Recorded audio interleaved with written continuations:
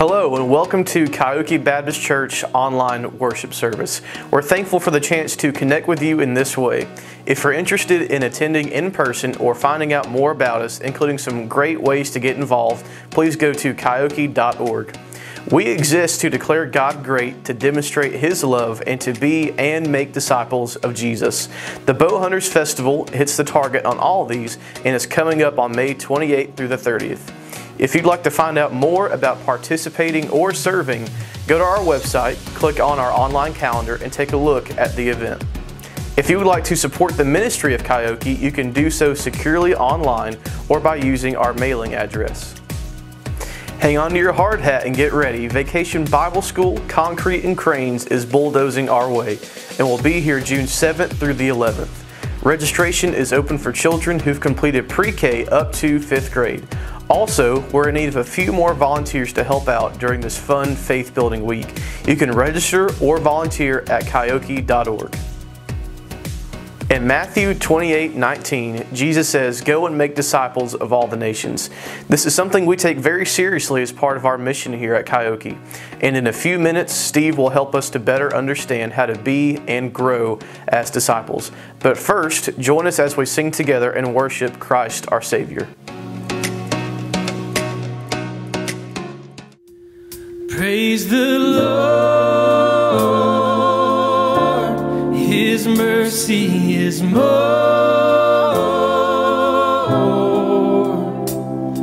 Stronger than darkness, new every morn. Our sins, they are many, His mercy is more.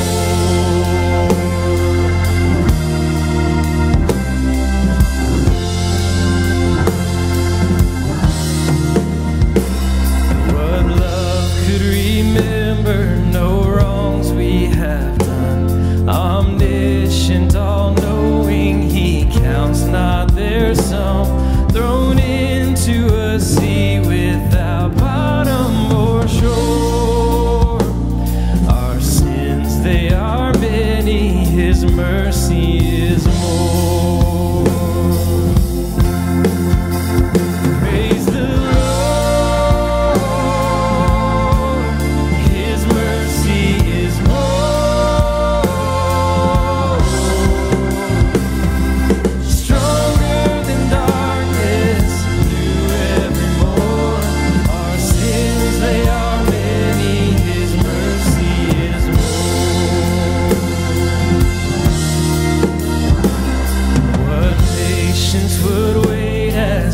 constantly roam.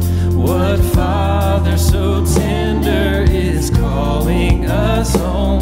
He welcomes the weakest, the vilest, the poor.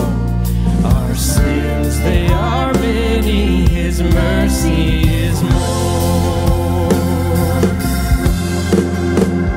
Praise the Lord, His mercy is more.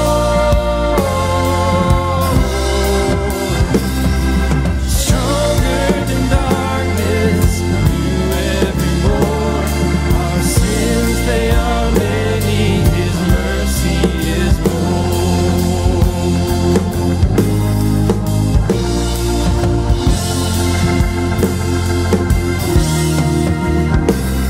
What riches of kindness He lavished on us. His blood was the payment, His life was the cost. We stood 'neath the debt we could never afford. Our sins, they are many, His mercy is more. Praise the Lord, His mercy is more. Stronger than darkness, new every morn. Our sins, they are many, His mercy. Praise the Lord.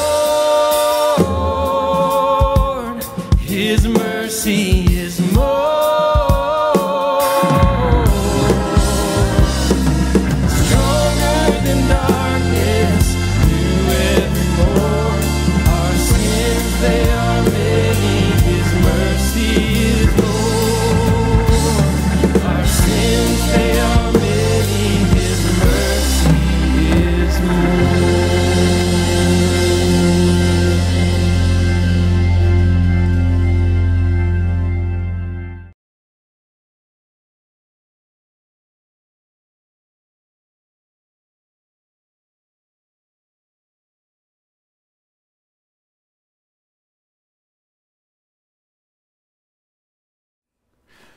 Welcome. Thanks for joining us again for the online worship time of Cahokia Baptist Church. It's always a privilege to be able to share with you what God not only is doing through the lives of His people, but what He can do and will do. And as always, our intention is to make much of the Lord, to declare His greatness. It is to give a display of His goodness by demonstrating His love. And to make disciples, to come alongside, and if you are a Christian, to encourage you in what it means to be a follower, a disciple of Jesus Christ. And if you're not a believer, to open up and to proclaim the good news of Jesus Christ. If you are a follower of Jesus, then you know the struggle of living kind of in between the tension of living for Christ and living for self, of serving Him or serving your own kind of selfish desires. It can be a lonely struggle. Van Moore's songs entitled "Stranded" captures that feeling of isolation. He begins the song this way: I'm stranded at the edge of the world. It's a world I don't know. Got nowhere to go. Feels like I'm stranded. And I'm stranded between the devil and the deep blue sea. And nobody's going to tell me what time it is. Well, we are in a series called Disciple. And we are looking at what it means to follow Jesus, to be changed by Jesus, and to be committed to the mission of Jesus. That is the definition of a disciple. Jesus in Matthew 4 looked at Peter and Andrew and James and John and said, "Follow me, and I will make you fishers of men." There's that following part. I will make you. There's the being changed part. Fishers of men. That is the mission, the cause of the gospel, the cause of Christ. This is the third of 3 parts of our vision statement. I mentioned our vision statement, and you can look at it on the screen. It is declaring the greatness of God as He transforms lives by loving and reaching people and making disciples of Jesus. And in 2021, we are desiring as a church to live out the reality of that vision by looking at those 3 components: declaring, demonstrating, and discipling. We declare God, we demonstrate His love to others, and we make disciples who follow Him, who are being changed by Him, and are committed or surrendered to His cause. Today, we are going to do an overview, and in doing so, address the question of why Christ-likeness is so elusive for believers. We've been looking entitling our messages in this series we're calling Disciple from songs that I choose that I grew up with and have stuck with me. Songs quoted Van Morrison's "Stranded," and I shared last week that he's one of my favorite artists. And the last line that I quoted in that song says, "Nobody's going to tell me what time it is." Well, our song today is from a group known as Chicago, and it is from their first album, and it became one of Chicago's greatest hits. And the title is, "Does Anybody Really Know What Time It Is?" And the reason I chose this song is not because I'm preaching on the return of Christ and you better beware of the signs. And it's not primarily because it's a cool song that asks a pretty important question, although indeed it is. But rather, I chose it because of the reason the composer of the song, Robert Lamb, wrote it.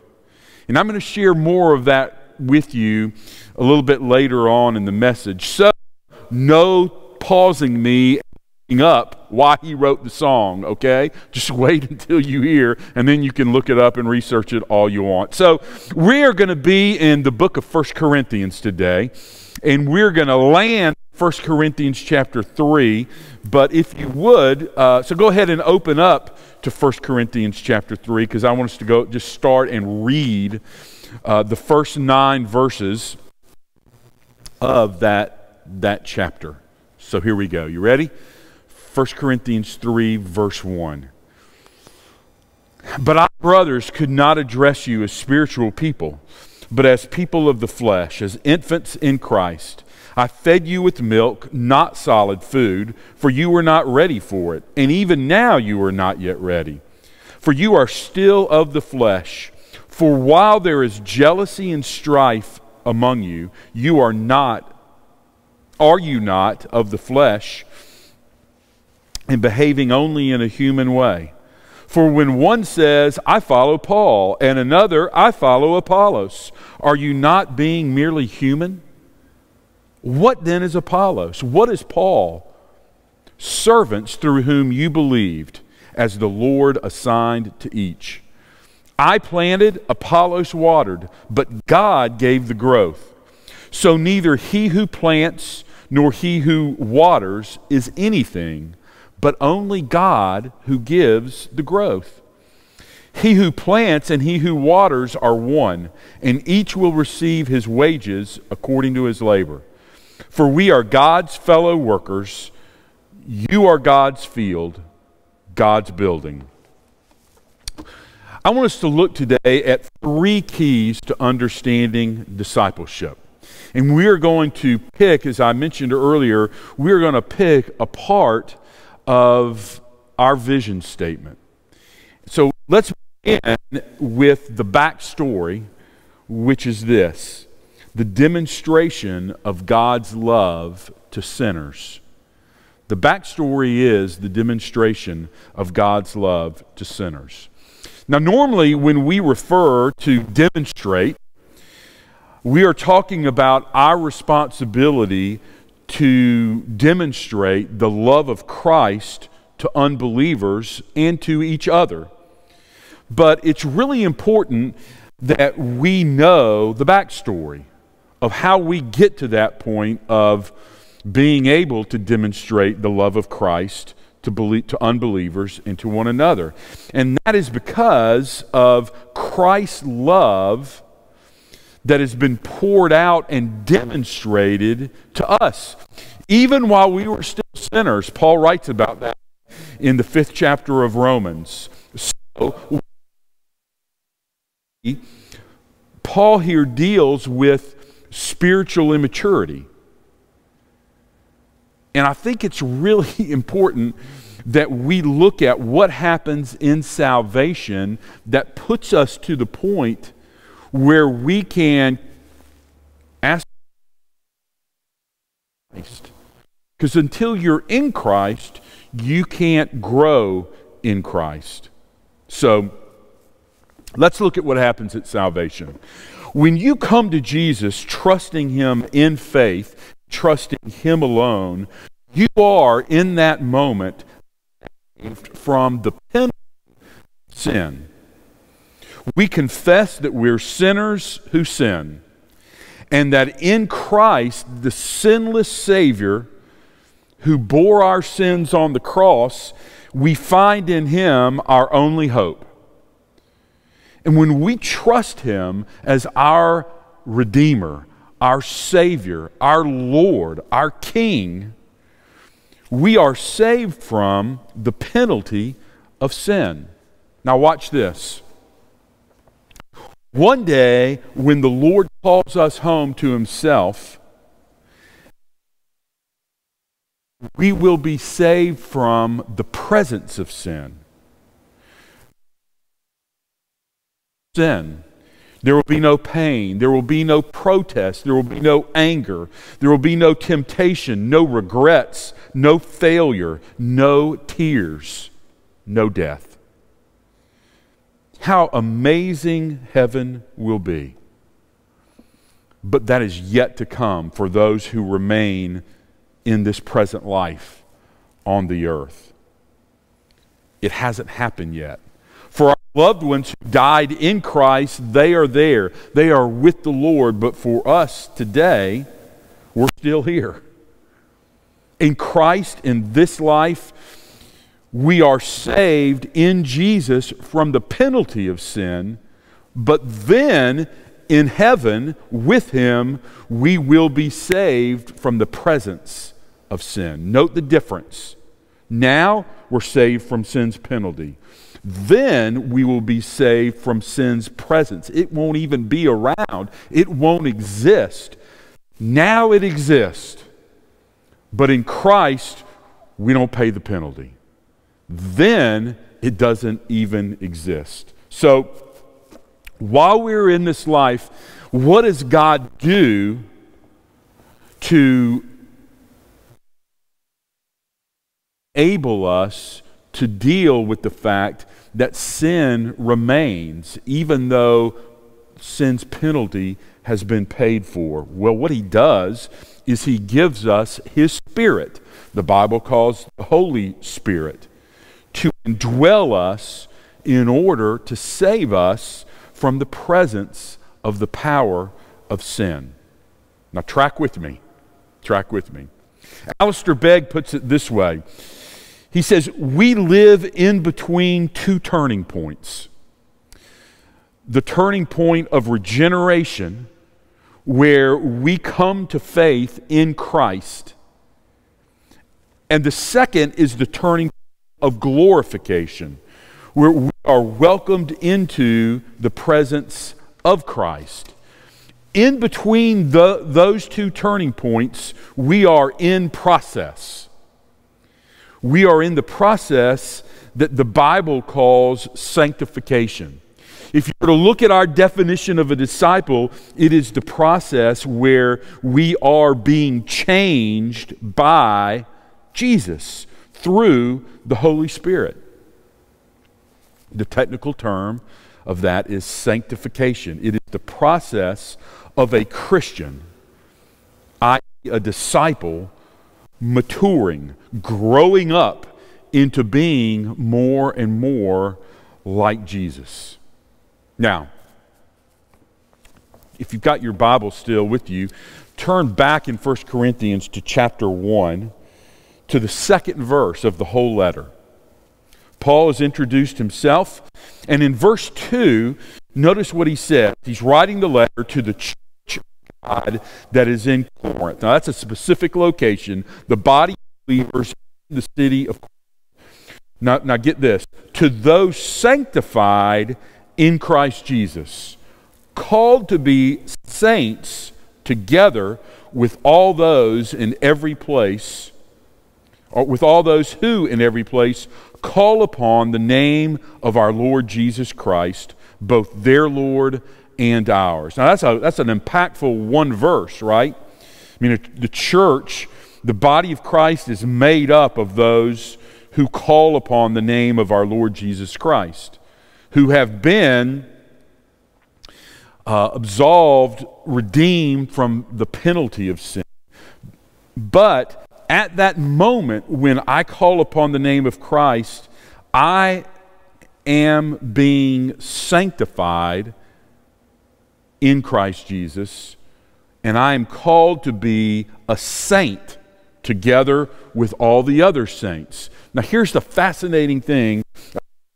Word sanctified and saint. The root word is the same. It means holy. In other words, I'm being sanctified. I am in the process of being made holy.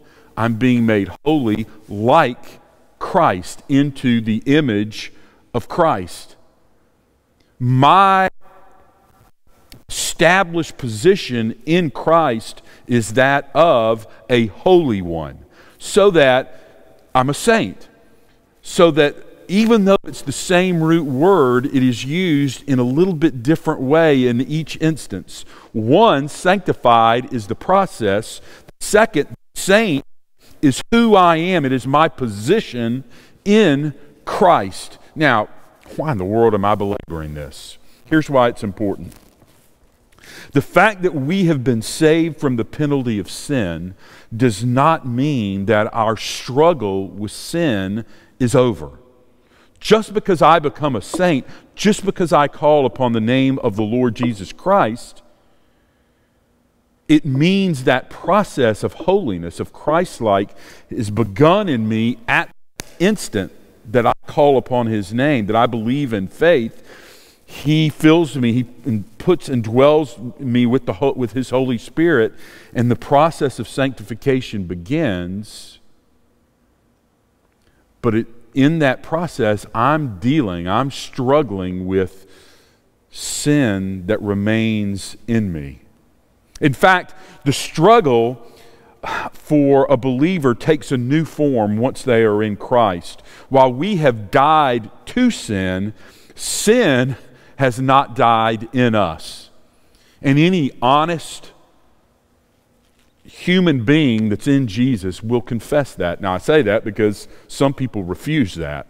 Some people believe that they are without sin. The Apostle John wrote about that in his first letter, and he calls people that deny that they sin, that they have sin in them, he calls them liars. Sin no longer reigns in us. It doesn't control us. We've died to sin, but it does remain in us. And it's because sin remains in us that problems can arise for us. We're in Christ positionally. We're saints. The Holy Spirit lives in us. He is conforming us to the image of Jesus. That's part of being His disciple. But sin remains, and the struggle remains. And that's why in the church, as the body of Christ, we have spiritual babies, spiritual infants, be spiritual adults. The New Testament makes clear that there is a struggle, there is a conflict that every Christian deals with. And it identifies those three areas of our struggle as the world, the flesh, and the devil. In Ephesians chapter 2, the first few verses, Paul confronts that struggle as he writes to the believers in the church in Ephesus. So in Ephesians 2, verse 1, he says, "You were dead in the trespasses and sins in which you once walked." You got that? That's our pre-Christ state. We were dead. Spiritually, we were dead. We walked in those trespasses and sins. Now notice this. Following the course of this world, following the prince of the power of the air, the spirit that is now at work in the sons of disobedience, among whom we all once lived in the passions of our flesh, carrying out the desires of the body and the mind, and were by nature children of wrath like the rest of mankind. So, just identify, we were dead in our trespasses and sins. Then in verse 2, that is how we walked. How? Following the course of this world, the world that we live in. Second part of verse 2, following the prince of the power of the air, the spirit that is now at work in the sons of disobedience. And then in verse 3, among whom we all once lived in the passions of our flesh, carrying out the desires of the body and the mind. So, the fact is, we still face conflict on those three fronts. We do not have to submit to that. We have the power, because of the Spirit's presence, to combat that. But if you don't recognize the fact that conflict is real in these areas of the devil, the flesh, and the world, then it can cause issues, and it can cause danger for the people of God.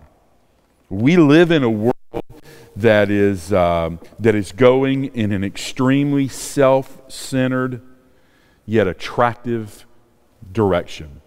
It might seem like it is exacerbated in our day, but it is nothing new. Since the fall in the Garden of Eden, the world has been going in an anti-God direction, with its tentacles reached out in order to pull in the people of God. And it looks so enticing.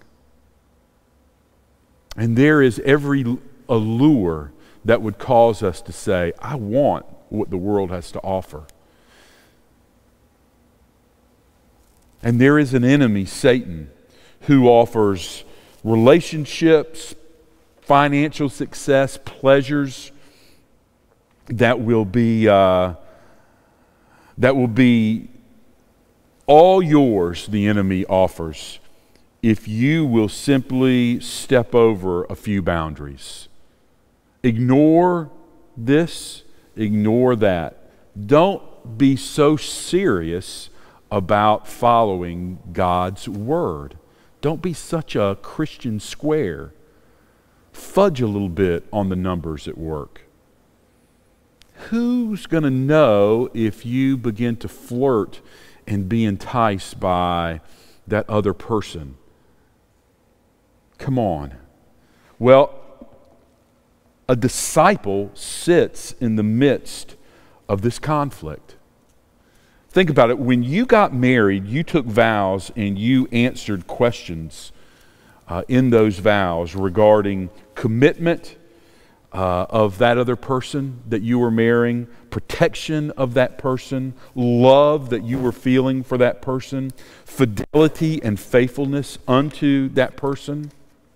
And the proof of those vows that you made to that person, to your spouse, and to God, has been played out in your marriage ever since.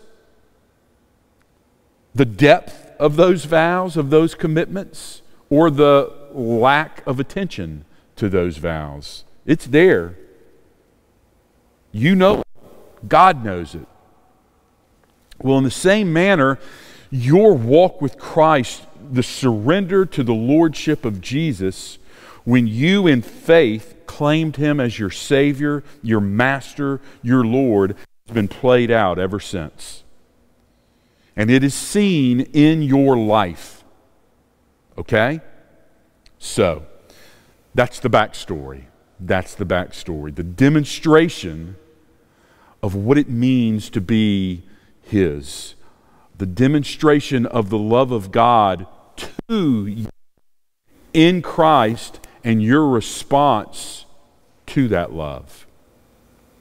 So the second key to understanding discipleship is the dealing with the issue.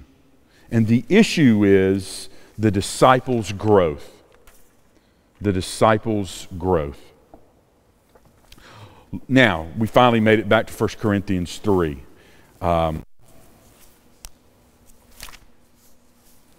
I'll make it back if I can get the right Corinthians. I was in second. So,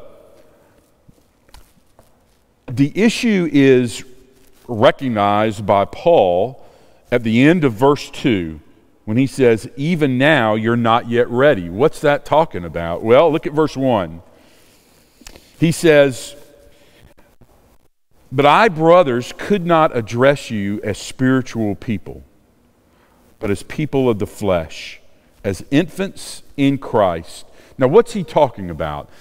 To understand what he's talking about, you have to go back to verse 1 of chapter 2, because it's part of a broader, a longer discussion. And in verse 1 of chapter 2, he says, when I came to you, brothers, did not come proclaiming to you the testimony of God with lofty speech or wisdom. Point is, he's talking about when he first came to them. And he's saying in verse 1 of chapter 3, listen, when I came to you, I didn't address you as spiritual giants, but as people of the flesh, as infants in Christ. Why? Because many of them, most of them, were infants in Christ. They had just come to know the Lord. He's not chastising them in verse 1 or even in the first part of verse 2 when he says, I fed you with milk, not solid food, for you were not ready for it. Everything's okay. When I came to you, Corinthians, you were spiritual babies. So I gave you what babies need. I gave you milk. He is not condemning them here. You don't give a baby what a baby can't digest or take in. A baby needs milk. If you've got an infant, you don't go through the drive-thru at Zaxby's and order them a wings and things. You may want the wings and things, but that baby needs milk. And so that's what you give them. So Paul, in the first verse and a half, he's just reminding them of how he taught them, how he ministered to them when they were new Christians. The problem comes in that second part of verse 2. Even now, you are not yet ready. He's saying, why are some of you still in diapers? Why are some of you still spiritual infants? I mean, let's face it. Babies in a crib, physical babies in a crib, are sweet, right? Adults in a crib is strange. A baby cooing one moment and oblivious to everything but their own needs, that's normal. But an adult cooing and oblivious to everything but their own needs, that's downright creepy. It's not that the Corinthian believers here hadn't heard the right things. It's not that like they were intellectual pygmies. It's not that they didn't have the right foundation of teaching. Paul had taught them, and as we read earlier, Apollos had preached to them. Their problem was not they weren't smart enough, and their problem was not that they didn't have the truth. Their problem was spiritual. It was a spiritual issue. The reason a person remains a spiritual infant is not because they lack a grasp on intellectual things. It is the result of not paying attention to spiritual things. Let's look. I know we've been looking at a few different passages, and I want to one more time. As mentioned in chapter 1, this is not the first time in this letter that Paul references division of the church. They're saying, I'm a follower of a... Read that some are saying, well, I'm a follower of Cephas, who was Simon Peter. Well, Peter, in his first letter, in his second chapter, I want us just to read the opening verses of 1 Peter 2. This is what he writes. So put away all malice and hypocrisy and envy and slander. Now, by the way, just so you know, Peter is writing this letter to many churches, right? I mean, he begins the letter by making a list of where all the churches that he's writing to are located. It's a big number, large number. Now, verse 2, like newborn infants, long for the pure spiritual milk, that by it you may grow up into salvation. And this is the scary part. Look at verse 3. If indeed you have tasted that the Lord is good. Now here's what's going on. Peter's addressing these Christians from these different churches, and they are evidently acting with malice and deceit and hypocrisy and envy and all slander. And he calls it as it is. He says, you're acting like babies. You're acting like babies. Grow up, drink the pure spiritual milk so that you can begin to grow. And then, verse 3, if indeed you are a Christian, if indeed you are the Lord's disciple, if indeed you have tasted that the Lord is good, i.e., you're not living like it. You're claiming to be a disciple of Jesus, but you're not living like it. You have been released from the penalty of sin. Don't abide in sin. Don't remain in your sin. And there's just some everyday examples that we need to confront here. Just because you might come and listen to the word being preached doesn't mean that you are a man or a woman of the word. The truth is, if you think that listening to a sermon or going to a Sunday school class or being involved in a ministry is enough to make you a mature disciple, you are sorely mistaken. Because you go to church, because you even study your Bible.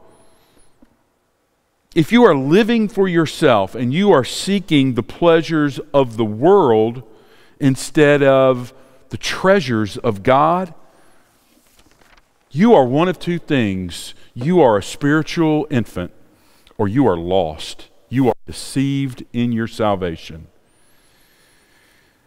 The fact is, it's really significant that you listen to good teaching and you come to worship God and you don't forsake the assembling of yourselves together. But if you're not feeding yourself daily, the assembling of yourself in the act of worship of God and listening to preaching and teaching, if you're in a Bible study, that happens 1 to 2 times a week. But if you are not day by day by day feeding yourself upon the Word of God, spending time with the Father in prayer, coming before Him,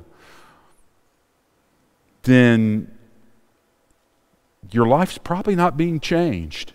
And if your life's not being changed by what you read and digest, as well as the Holy Spirit, if your relationships aren't changed, if they're not different today than they were 6 months ago, 6 years ago,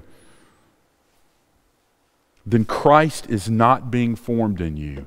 And you are either a spiritual baby or you're not a spiritual man or woman at all. So, the definition of the issue is that there are worldly people, there are spiritual infants. That's what was going on in Corinth. That's what was going on in the churches that Peter addresses. Instead of the Spirit of God controlling these people, the spirit of the flesh has its tentacles in them. And they are seeking the desires of the flesh instead of the desires of the Spirit. The proof of spiritual immaturity is this: it is acting and living in an immature way, like a child. Like a child. We've all been around children who are consumed with getting their own way. You've got to play their games with their toys until they decide one moment that they want to play with your toys. They have to get their way, and if you won't play their way, they'll take their toys and they'll go home. The problem with all of this is when that child grows up and is acting the same way, but is now in a church, thinking, living, acting like a 7-year-old. That's what's going on in Corinth. Spiritual maturity is not automatic. It doesn't come with the passage of time. Just because I've been a Christian 30 years doesn't mean I'm a spiritually mature 30-year-old in Christ.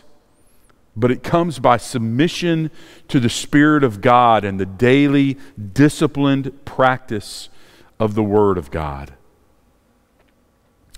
And candidly, the reason so many churches struggle is that they have spiritual babies, spiritual infants in places of decision making.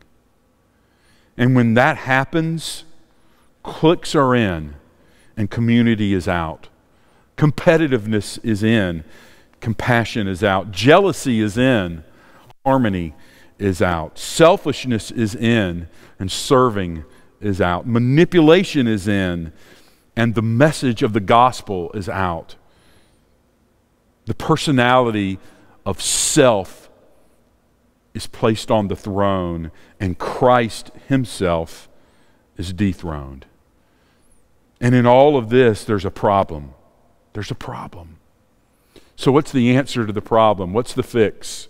Well, that's the third key to understanding discipleship. And that is dealing with the solution. The fix is the declaring of the right person.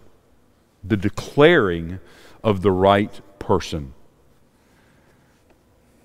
It has been said that division in the church always stems from a wrong preoccupation. Initially, when I'm preoccupied with myself as a new believer, but as I grow in Christ, that preoccupation with self begins to change into a preoccupation with the Lord Jesus. And how does that take place? How does that happen? It is through trusting of the Word of God and in the power of the Spirit of God, my focus begins to change. Whatever any of us is enabled to do in the church is an undeserved gift from God. Whatever takes place, whatever transpires for the good of the people of God is a gift from God himself. Whatever it is, regardless of what it is. Whatever any single person is enabled to do in the body is a gift from the hand of God.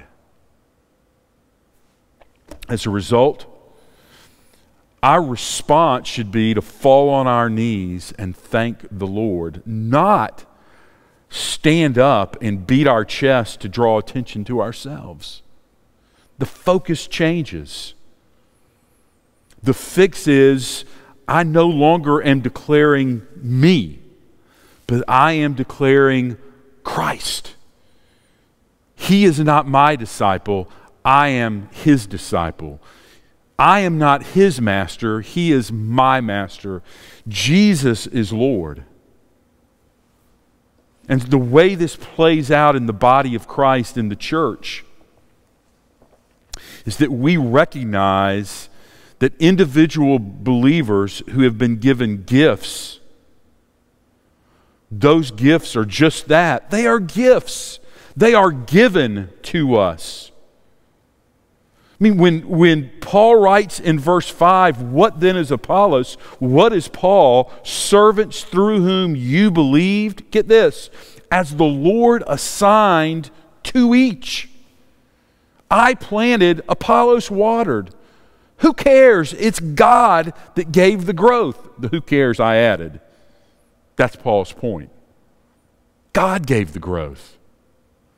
So neither he who plants nor he who waters is anything. When's the last time you looked at the work, the efforts of your hands to the body as nothing? Well, when God gets the glory, when it is God that is being declared great and not self, that's what takes place. That's what happens. Only God gives the growth. He who plants and he who waters are one, and each will receive his wages according to his labor. Listen, your rewards in heaven are not based on what somebody else does. Your rewards from the Lord in heaven will be based on what you've done. For we are, verse 9, for we are God's fellow workers. You are God's field, God's building. You belong to Him.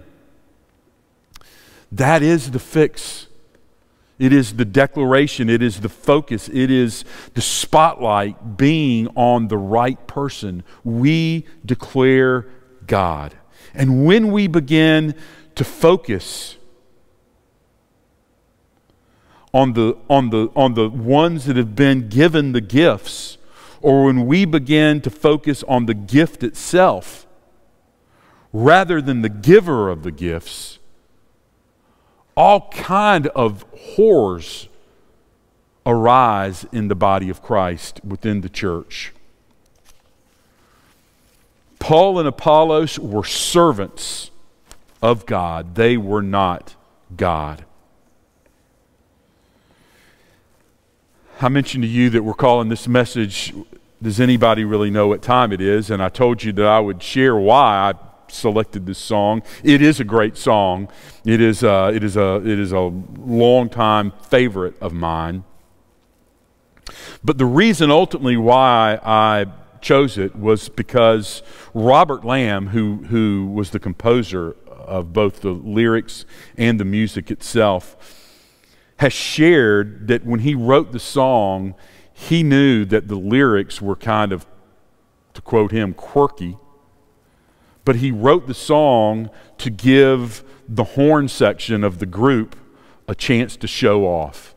And particularly his trumpet player, Lee Langan.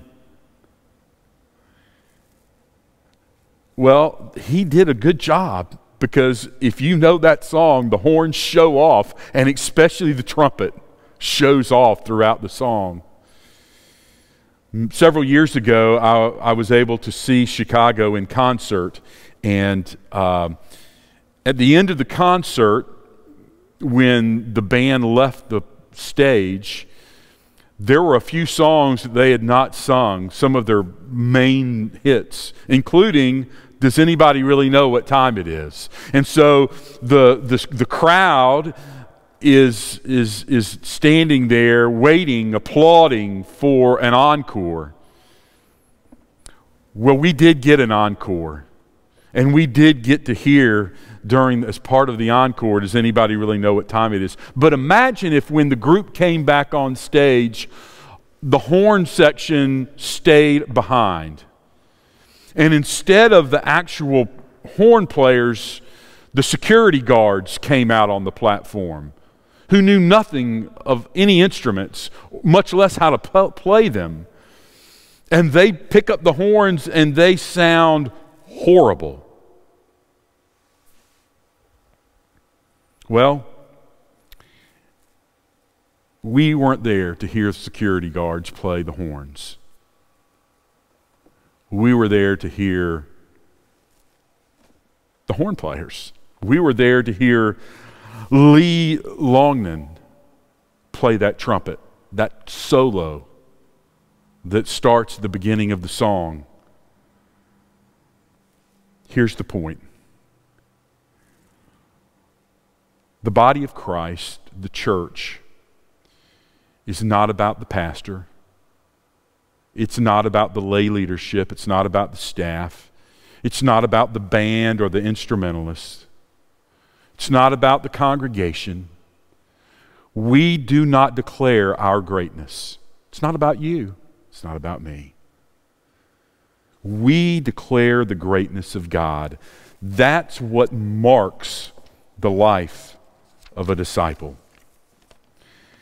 And when we as a church begin to declare ourselves or any particular individual, we are lying, we are deceiving, we are cheating people from seeing the one who matters, the one who can save them from the mess that is their life, just like He saved us from the mess that is our life. So, When somebody stands on the platform during a worship service of the church and sings a beautiful God-exalting song accompanied by tremendous instruments, and in unison they take our hearts, our souls, our minds to heaven's door. We don't worship the singer. We don't worship the instrument. We worship the one who has gifted them, who has made them to praise God. Now, I will grant you that in the economy, in the body of Christ, some are more visible, some are more vocal. But the gift, the reward, is to the one who serves. To the one that is a disciple of Jesus, that is following his or her Lord, that is being changed by the Lord, and that is committed to the mission of the Lord, not in self-exaltation, but in humility. I think of our own church, and there are so many people that behind the scenes, humbly, graciously, without any fanfare, serve Christ. I'm thinking of a couple in our church, Bobby and Becky Burnley, who before COVID hit, week after week, nobody knew. They never announced they were in the building or when they had left the building. They just very humbly came, and they would pew by pew check and make sure that there were pencils and there were pens and there were welcome cards and there were prayer cards and the hymnals and the Bibles were set just right. And it would take them quite a long time. They would come and they would go, and nobody knew. Oh, you would arrive on Sunday and you would see, and the pens would be there, and the cards would be in their place, and the hymnals would be fixed just right. But you didn't know who did it. You didn't know who did it. You will not read about Bobby and Becky Burnley in Christianity Today or in the newest, grooviest Christian blog. Their names won't be found. But I tell you where they will be found: in the Lamb's Book of Life. And when the Lord himself distributes gifts and rewards to his people, that's where they'll be found. That is what it means to be a disciple of Jesus. Not seeking self-glory, but just as time goes, being changed and maturing in Christ. It's becoming a spiritual adult and not remaining a spiritual baby. Somewhere in there, you'll find yourself. Oh, I want to encourage you. I want to encourage you not to seek to be known, not to seek to be praised and exalted, but just in the humility of the quietness of being a disciple of Jesus, declaring his greatness, practicing the discipline of the Word, doing those things that in his Word he says, this is what matters. Pursue this. Pursue holiness. Oh, that we will. Let's pray. Father, it's easy to scream and to make much of self. And it's not so easy to, in simple humility, point the focus to Jesus. But may that be exactly what happens. And Lord, I realize that there are probably people that are watching this that have never come to the realization that Jesus died on a cross to forgive them of all sin. That the sinless Savior died for sinners. And then, God, for those people that are watching, I pray, Lord, that in the quietness of their room, maybe right where they're at, or maybe later today, they will bow their heart and surrender their lives to the reign and the salvation that Christ alone provides. And Lord, for those that are watching that are disciples, but Lord, as they do an inspection, an examination of where you fit in their lives, Lord, there may need to be some repentance, and there may need to be some humble acceptance and acknowledgement that you are not where you should be. And may that change. May that change starting today. We love you. And God, we know that you care about us and you care about these things in our lives. So be the one that changes and conforms us to the image of Jesus. Amen. God bless you. Thank you for joining us. We are going to once again end our time together through the worship of the Lord Jesus Christ in song. Have a great week. I look forward to being with you next time.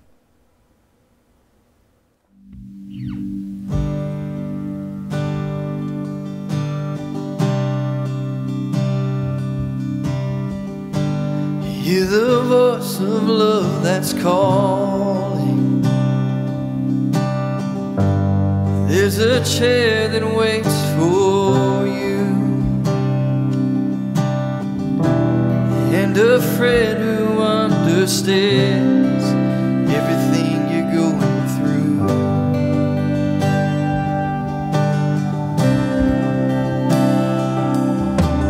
But you keep standing at a distance in the shadow of your shame. There's a light of hope that shines. Won't you come and take your place? Bring it all to the table. It's nothing he ain't seen before. For all your sin, all your sorrow and your sadness, there's a Savior and he calls.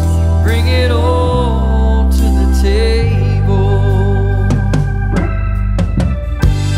He can see the weight you carry, fear that holds your heart. Through the cross you've been forgiven, you're accepted as you are. So bring it all to the table. It's nothing he ain't seen before. For all your trials, all your worries and your burdens, there's a Savior and he comes. Bring it all to the table. Bring it all.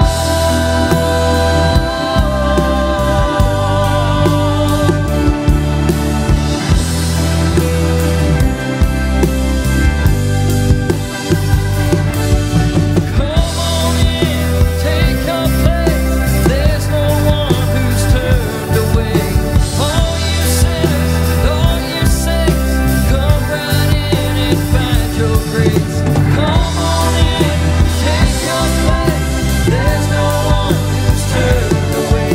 All you sinners, all you saints, come right in and find your grace. And bring it all to the table. There's nothing he ain't seen before.